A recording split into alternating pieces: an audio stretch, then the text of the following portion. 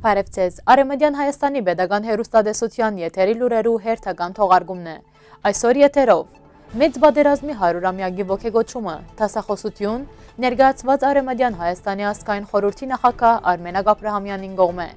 Հրաբարակախոս Թորոս Թորանյանը ելույթ ունեցած է Արեմեդյան Հայաստանի կառավարության կողմէ Ձիձեռնագապերտի մեջ տեղի ունեցած միջոցառման։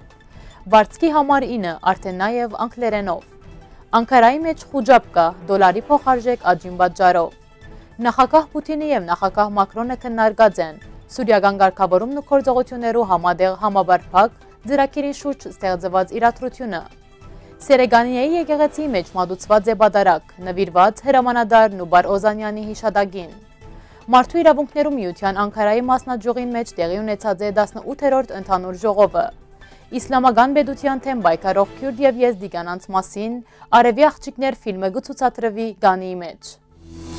Որն է այն քայլը մեծ բادرազմը վերջնականապես ավարտելու համար։ Արեմեդյան Հայաստանի ազգային խորհրդի նախագահ Արմեն Աբրահամյանը դասախոսությամբ ներկայացավ Ֆրանսիայի հանրության եւ պաշտոնեության առջեւ, ուր մանրամասնորեն եւ փաստագրականորեն վեր հանեց Եվրոպայի եւ Միջին Արևելքի մեջ 1800-ական թվականներու երկրորդ կեսին տեղի ունեցած ռազմական եւ սահմանային փոփոխություններու առաջացման պատճառները, որոնք ավարտվեցան առաջին համաշխարհային պատերազմով։ Աններկայացուց այդ պատերազմի ավարտին կայացած խաղաղության վեհաժողովը, որուն ընթացքին որոշվեցավ Ամերիկայի Միացյալ Նահանգներու նախագահ Ուդրո Ուիլսոնի մասնակցությամբ կազմելու մշտադեպ խաղաղությունը պահպանող միջազգային կառույց, սակայն այդ վեհաժողովի որոշ թրույթներ անդեսվեցան, որուն որպես արդյունք այսօր պատերազմները մերթ ընդ մերթ եւ դարբեր դարողությամբ կշարունակվին, ուստի առաջարկեց վերադառնալ Սևրի դաշնակցի սկզբունքներուն վերջնական խաղաղության հասնելու համար։ Je voudrais vous remercier pour votre présence à cette réunion qui nous motive dans notre labeur quotidien.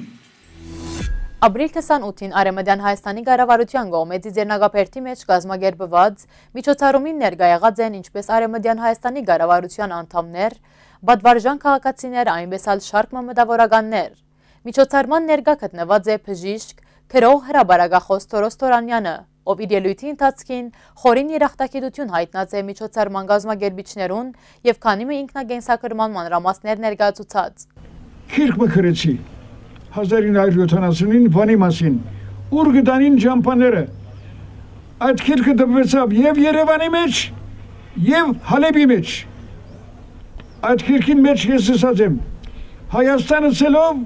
այսօր մենք կհասկանանք անշուշտ Երևանը, բայց Երևանի գարքին, Երևանի գողին կհասկանանք Վանը, Մուշը,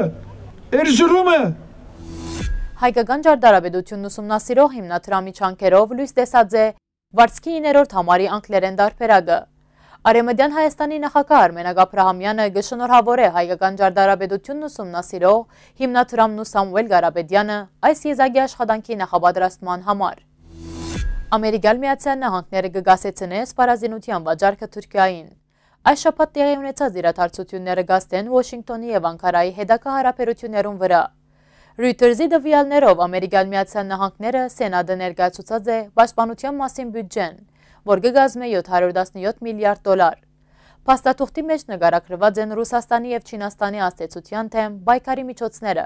ինչպես նաեւ Թուրքիո Հանրապետության զենքի վաճառքի ժամանակավոր գասեցումը։ Reuters-ի տեղեկություններով զինված ուժերու կոմիտեն հաջորդ շաբաթ որոշում պիտի կայացնե այս հարցին շուրջ։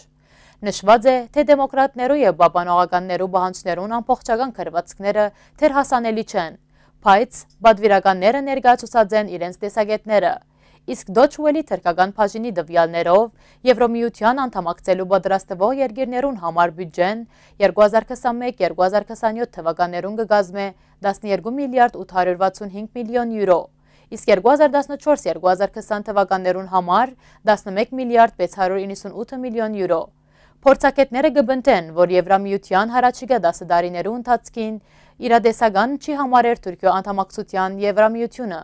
բացի այդ, անոնք վստահ են, որ Անկարային օգնությունը կթաթերեցվի։ Եվրահանձնաժողովի բյուջետային քննարկումներու ժամանակ եղած հայտարարությունները կվկայեն նման նախագիծի մեծ հավանականության մասին։ Ռուսաստանի նախագահ Վլադիմիր Պուտինի եւ Ֆրանսիայի նախագահ Էմանուել Մակրոնը հերախոսազրույցի ընթացքին քննարկած են Սուրիական հագամարտության ղեկավարումը, ինչպես նաեւ հավաստած են երկու երկիրներու հանձնարարությունը իրանական միջուկային գործարքին, անգե ամերիկյան միացյալ նահանգներու դուրս գալու համընթաց։ Պուտինը եւ Մակրոնը գարձիկներ փոխանցեցին սուրիական ղեկավարման հարցերուն շուրջ եւ առանձնագի ուշադրություն դարձուցին այն իրադրության վրա, որը ստեղծված է իրանական միջուկային ծրագիրին վերաբերյալ գործողություններու համատեղ համաբարփակ ծրագիրեն։ Ամերիկյան միացյալ նահանգներու միագոմանի դուրս գալեն ետք։ Հավաստվեցավ Ռուսաստանի եւ Ֆրանսիայի հանձնարարությունը այդ համաձայնագիրի կատարման, ըսված է Կրեմլինի հաղորդակցության մեջ։ Ռուսաստանի նախագահը նաև ցավակցություն հայտնած է մայիսի 12-ին Փարիզի մեջ կատարված ահաբեկչական գործողության առիթով։ Ռոժավայի Սերեկանիեի հայկական եկեղեցիի մեջ մատուցված է բադարակ, նվիրված Թուրքիո կոմունիստական կուսակցության մարքսիստ-լենինյան ռազմական թևի, Թուրքիո փանվորներու եւ քյուղացիներու ազատագրման բանակի Թիկոյի հրամանատար Նուբար Օզանյանի հիշադակին։ Մարդու իրավունքներու միության Անկարայի մասնաճյուղին մեջ տեղի ունեցած է 18-րդ ընդհանուր ժողովը։ Ժողովին մասնակցած են ժողովուրդներու դեմոկրատական կուսակցության պատմանի պատգամավոր Այշե Աջար Բաշարանը, Մարդու իրավունքներու միության նախագահ Öztürk Türktoğanı, լրագրող Հուսեյն Այքոլը, ռեժիսոր Ֆաթին Քանաթը եւ միության շարք անդամներ։ Կոնգրեսի ժամանակ ժողովուրդներու դեմոկրատական կուսակցության պատմանի պատգամավոր Այշե Աջար Բաշարանը նշած է, որ հուլիս 15-ին ետք Թուրքիո մեջ բարձաբես կոտնահարվին մարդու իրավունքները, իսկ մարդու իրավունքներու միության համանախագահ Öztürk Türktoğanı իր ելույթի ընթացքին նշած է, որ ներկայիս շատ լրագրողներ, քաղաքական գործիչներ, մարդու իրավունքի պաշտպաններ, պատգամավորներ գտնվին փանդերու մեջ։ Գաբրինք երկրի մեջ, որ սահմանադրությունը ոչ մեկ ուժ ունի, Թուրքիան նոր սահմանադրության գարիք ունի։ Եթե գանդեսեք քյուրդերու, ալևիներու ներկայությունը, այդ բարակային ինչպես կրնակ դառնալ ժողովրդավար երկիր, այս ամենուն անվանը քաոս է, նշած է ան։ Հրաբարակված է իսլամական պետության թեմ պայքարող քյուրդ եւ եզդի կանանց մասին արևի աղջիկները ֆիլմեն հատվածը։ Այս մասին Twitter-յան իր էջի մեջ գրած է լրագրող Այլինա Քլջը։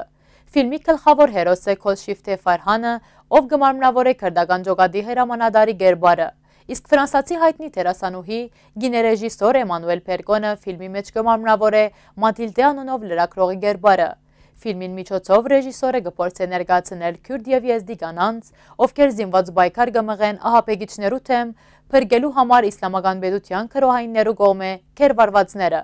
Քերության ժամանակ մարդկանց չարաշահումը, գալանավորումը, բռնապարությունը հիմք հանդիսացած են ֆիլմի նկարահանման համար։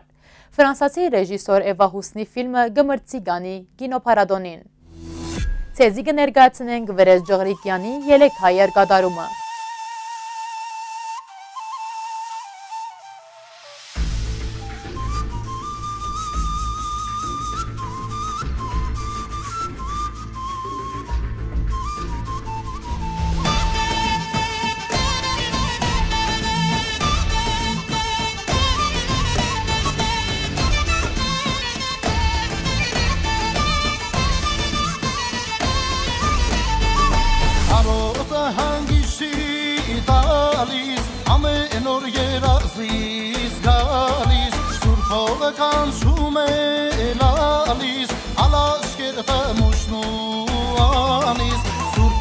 Այսօրվա համար այսքանը, հետևեցեք մեզի Արևմտյան Հայաստանի Պետական Հեռուստատեսության պաշտոնական կայքեջեն, մնացեք խաղաղությամբ։